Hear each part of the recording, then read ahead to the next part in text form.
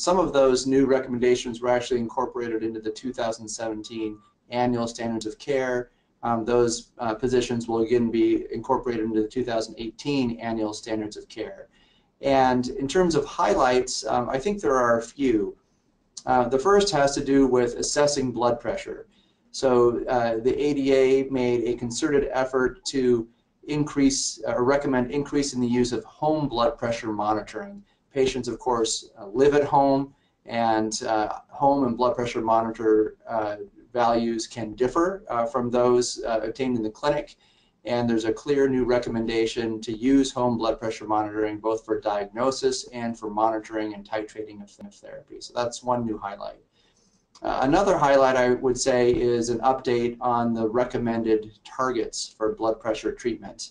And the ADA has recommended, again, targeting less than 140/90 for all patients with diabetes and hypertension, with, very importantly, an individualization component, considering different targets, including lower targets, depending on a number of patient-specific factors. And the third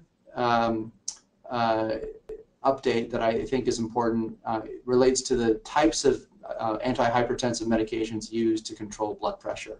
And there's a slight modification of what was recommended before in the major classes of antihypertensives that we recommend for treating blood pressure. So when a diagnosis of hypertension is made, that's greater than 140/90, of course what we want to do is confirm that diagnosis first by making repeat measurements on a separate day, usually multiple measurements on each of at least 2 days. And once we have a diagnosis made, there are two things we need to do for therapy. One is lifestyle modification. So the ADA does recommend, of course, that all patients with diagnosed hypertension have lifestyle modification. This is weight control, physical activity, alcohol moderation, etc. And then pharmacologic therapy. And most patients do require multiple medications to attain their individualized blood pressure targets. If patients are in the 140/159 range systolic or 90/99 diastolic range, it's possible that one agent will obtain their blood pressure target sufficiently, and it's quite reasonable to start with a single agent.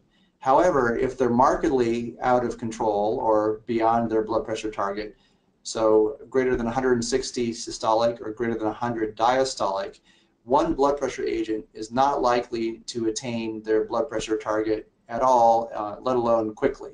So in order to get a more quick attainment of blood pressure target, we recommend starting with 2 agents. And that could be a single pill combination of 2 different classes of medication or 2 different individual medications from complement classes. And the rationale there again is that it's highly likely that more than one medication will be needed, and that starting 2 at once will get to goal more quickly. So the ADA recommendations on individualization for blood pressure target really parallel those for individualization of hemoglobin A1C target. That's something that many clinicians are very familiar with. And maybe I'll back up and talk a little bit about hemoglobin A1C goal individualization. We have more information about how to do that than we do for blood pressure. So I think it's worth starting with that and using it as an example. The patients for whom we think we should have tighter glucose control by hemoglobin A1C are patients, first of all, who can derive the most benefit from that. And for hemoglobin A1C, that means the people for whom we can forestall microvascular and macrovascular complications over a long period of time. Also, very importantly, people who can safely achieve a low hemoglobin A1C.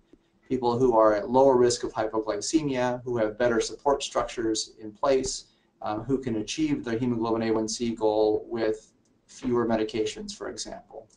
So when we considered individualization of blood pressure targets, we leaned on the information that we know about individualizing hemoglobin A1C and extrapolated that to some extent to blood pressure. So what does that mean for blood pressure?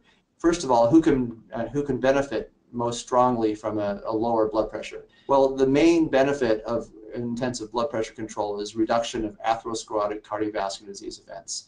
So people who are at high risk of atherosclerotic cardiovascular events, that is, people who already have known atherosclerotic cardiovascular disease or have risk factors such as chronic kidney disease, older age, other comorbid complications that increase cardiovascular risk.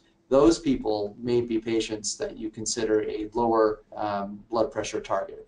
At the same time, I think that how patients can tolerate more intensive blood pressure treatment is another element, the flip side of individualizing care. And people who are already on multiple medications, who are getting drug side effects or hypotension, or otherwise cannot accommodate a low blood pressure target, of course, those are people that we want to back off on and maybe not treat so intensely. So I use an example of patients that I might see in my clinic. I have a nephrology clinic. About half of my patients have diabetic kidney disease. I can see patients who have a blood pressure of 137/70.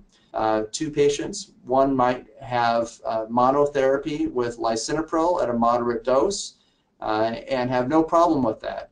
That's a patient that I would probably intensify therapy, pushing up the lisinopril dose and trying to achieve a lower target. Another patient who has the same blood pressure, 137/70, on 5 agents already, who's having difficulty taking these agents, mixing up the timing of the medications, having intermittent hypotension, and other drug side effects, it's unlikely I'm going to choose to intensify their blood pressure goal because I think they can't tolerate it. And that's just the tolerability side of things. Of course, we have to weigh in the potential benefits as well. So for each patient, there should be a process, really an individualized goal setting with the provider and the patient to determine what is the best blood pressure goal based on factors such as this. What is the potential benefit? What are the potential risks of trying to push the blood pressure lower?